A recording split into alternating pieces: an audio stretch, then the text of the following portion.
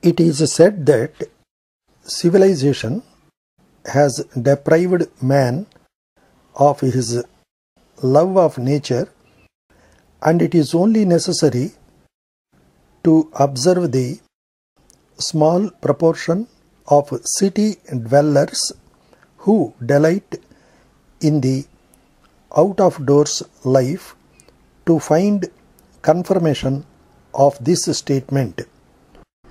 This has been spoken of many times, and as we think and as we shall maintain, it is very unfortunate that such a state of affairs exists.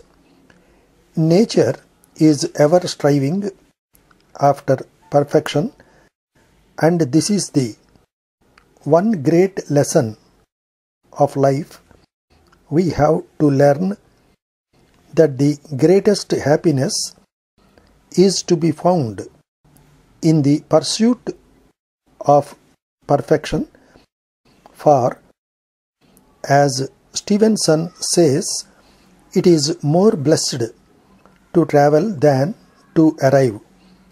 All lovers of nature should read Stevenson's account of a leisurely journey through the northeast of France by canoe and on foot.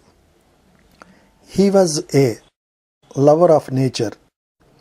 Being in perfect agreement with him and wishing to emulate his example, we spent a holiday afloat in France last summer.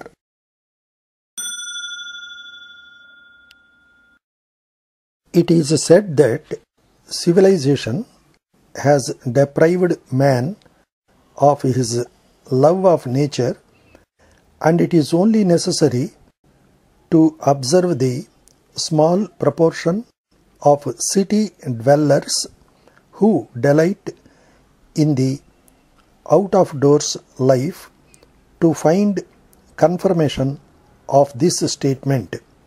This has been spoken of many times, and as we think and as we shall maintain, it is very unfortunate that such a state of affairs exists. Nature is ever striving after perfection, and this is the one great lesson of life. We have to learn that the greatest happiness is to be found in the pursuit of perfection, for as Stevenson says, it is more blessed to travel than to arrive. All lovers of nature should read Stevenson's account of a leisurely journey through the northeast of France by canoe and on foot. He was a lover of nature. Being in perfect agreement with him and wishing to emulate his example, we spent a holiday afloat in France last summer.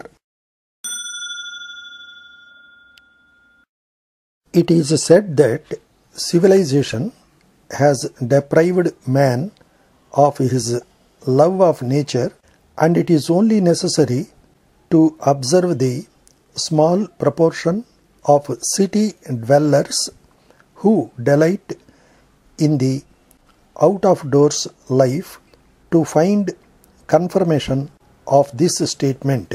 This has been spoken of many times, and as we think and as we shall maintain, it is very unfortunate that such a state of affairs exists.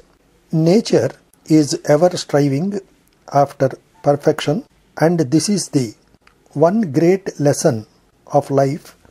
We have to learn that the greatest happiness is to be found in the pursuit of perfection, for As Stevenson says, it is more blessed to travel than to arrive.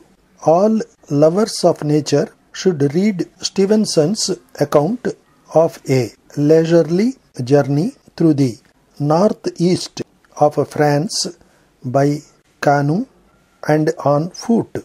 He was a lover of nature. Being in perfect agreement with him and wishing to emulate his example, we spent a holiday afloat in France last summer.